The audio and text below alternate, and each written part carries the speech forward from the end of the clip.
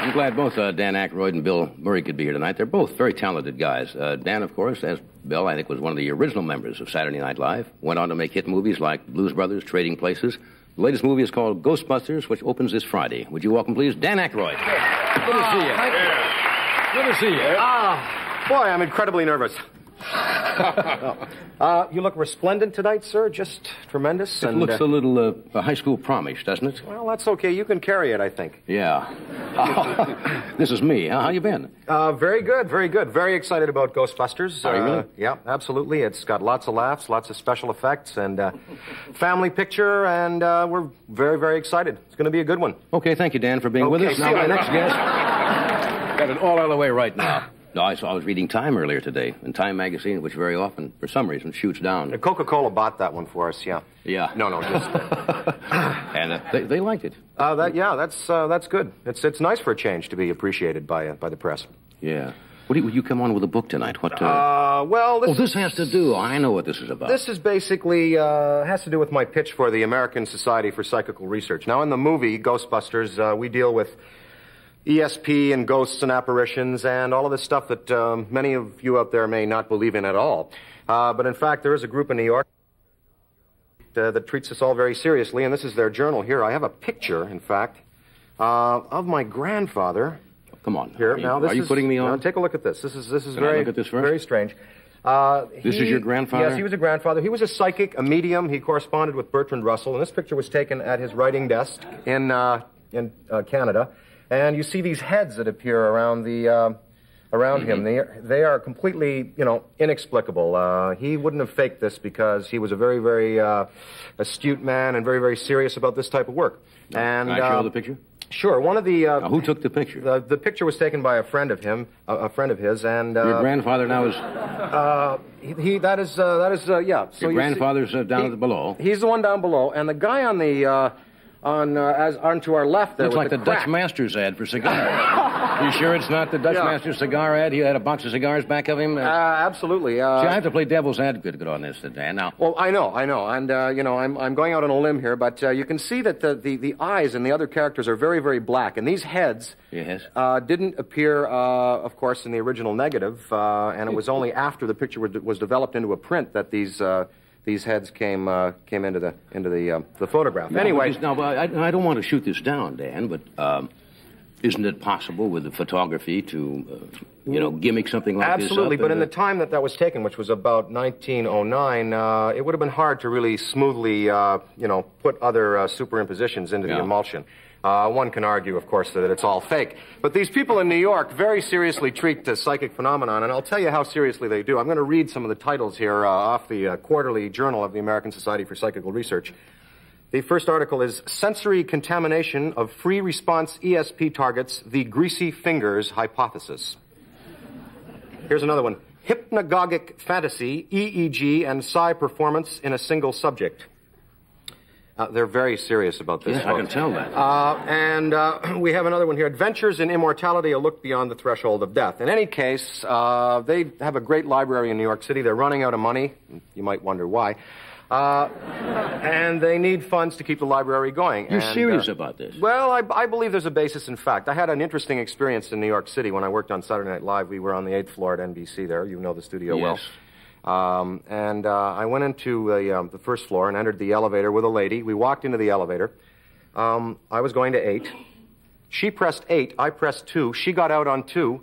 And I went up to the 8th floor and I realized, hey, I pressed her floor. She pressed mine. Here we were in this confined space. And what happened was probably just a cross circuit between our minds. And could have been a coincidence. Couldn't you just both have pressed the wrong floor? I mean, well, the fact that she pressed mine and I pressed hers gave me to think that maybe an ESP experience had happened there. There's a very famous book that was written about the ghost of Flight 401. I don't know. Hey, everybody knows it. Yeah. The Ghost of Flight 401 concerned the wreck of an Eastern Airlines L-1011. They circled into a swamp. The automatic pilot went out, and Eastern Airlines salvaged all the parts from this particular wreck. Right. And about 2 months after this wreck, the galley elevator went out in another L-1011. Eastern Airlines took the galley elevator from the wreck, put it into this other plane, and about 2 or 3 weeks after they did that, events started to happen. Stewardesses, pilots, and passengers started to see the full torso apparition of a pilot with stripes, a hat, and everything. And it got so bad, it got to the point where Eastern Airlines had to issue a directive saying, hey, don't talk about this. Yeah. And eventually it got to the point where they have a blanket policy that they don't use parts from wrecks. And this is, you know, documented. And if you walk up to an Eastern Airlines pilot and say, have you seen Don Repo lately? You're going to get a very strange look. Because I won't do that. No. So this is the guy, Don Repo. Apparently he had a name and was identified by pilots even after death. Outside of the lady on the elevator, have you had any other meaningful experience like that? I had a dream before my maternal grandfather died. He was a very... This is, no, this is paternal great-grandfather. Oh, yeah, paternal. Had a dream that he was waving goodbye to me, and the next day got a telegram saying he was dead. And he was, there was no forewarning at all. He was healthy and died very suddenly, you know, at 83 years old. And I figure there's something to it. I don't know. I'm sure if you canvassed people out there in the audience, you'd find someone who's actually had a paranormal experience. Oh, yeah. But in Ghostbusters, folks, we're treating it all very lightly, lots of laughs, and all the visual effects and everything are there to make you laugh. So, okay. You know. We'll do this, and we'll be back for another parapsychology. Yes. Travel with a band, huh? Boy, I'll tell you, those guys can't play at all, eh? Yeah. Talk about not being tight or anything, you know? You play drums like I do. Did you ever want to travel with a band? Well, I had a little of the experience, of course, with the Blues Brothers. We did take it on the road and played with some fine... Yeah. Steve Cropper, Duck Dunn, and everybody, but, boy, we really enjoyed that. That was great. Yeah. Should we bring out your compatriot in this picture? Hey, why not? Bill, of course. Bill made some very funny pictures. Meatballs, Caddyshack, Stripes, and he's also co-starring in Ghostbusters. He really carries the ball in this one. We engineered and structured this movie for him. He is great. He's getting the best reviews of his career. Mr. Bill Murray. Right. All right.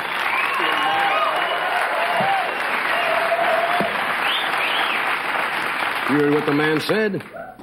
Yeah. He gave you the whole picture. True? He's a coward. He's a coward. And, it was a difficult job because Harold and Dan wrote the script, and they basically said, why doesn't Bill say that? They give you So they gave me all the lines, and I end up looking like a jerk, saying stuff like, okay, guys, let's go. For an hour and 45 minutes. Would you say that well? Well, I had some practice. You know, none of us have really met. I saw Dan a couple of years ago at the Oscars. I don't think we have ever met until tonight in the hall, have we? We made eye contact once. Yes. Oh, well, I mean, where was that? There was a dinner for Frank Price, a pioneer of industry dinner, and you were the MC. True. And you were wickedly funny. Thank you. Really evil in person. You should see this guy in person. I couldn't believe some of the wonderful things you were saying about some of the most horrible people in the world. It was just fantastic. You were on the dais, were you not? Well, you say that so grandly, but the dais was about 275 people. Yeah. And there were about maybe 100, maybe 150 people, and they introduced people like they were introducing the entire Rams team. Yeah. You know? And it was like a running thing, and then you had to sit there. There were 3 rows of people all the way across the stage eating in front of like 1,500 people.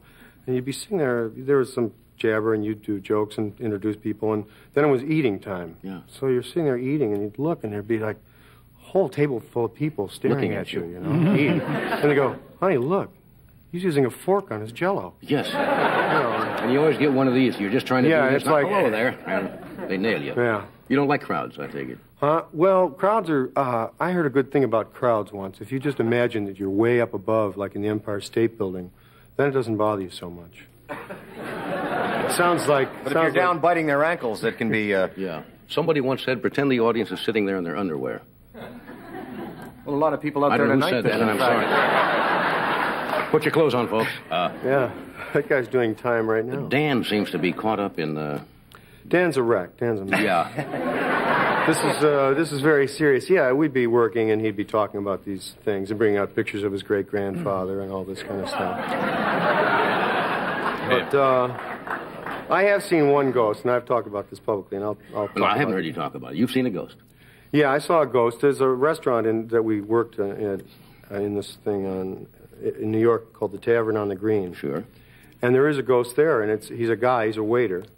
And he comes up, and he goes through the whole thing, plays it perfectly straight, says, you know, tells you what the special is, and then takes your order, and then he disappears. You never...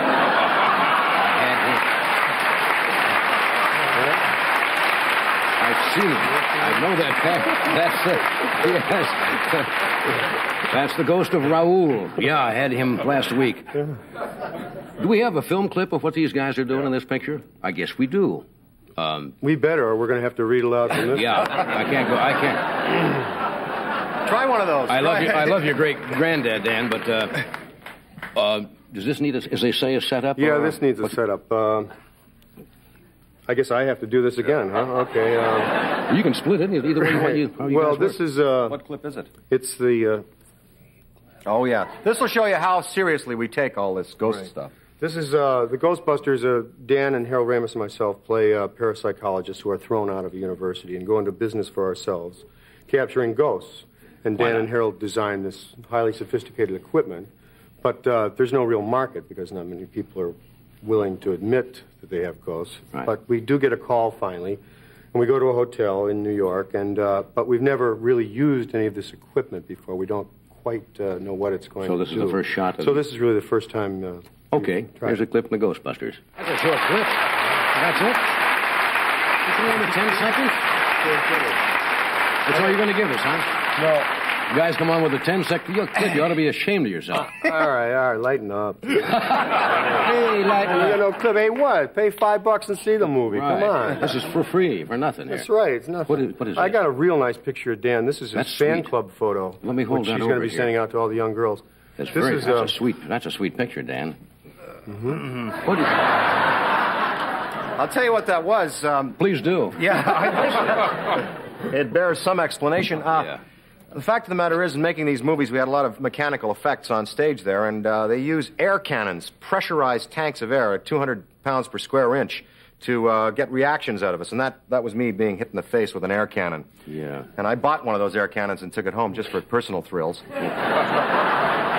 Lonely Friday nights can be... What is it, Fred? Fred is pointing. Money. Fred is one of the great pointers in our business. We'll do this. We'll be right back. Stay where you are.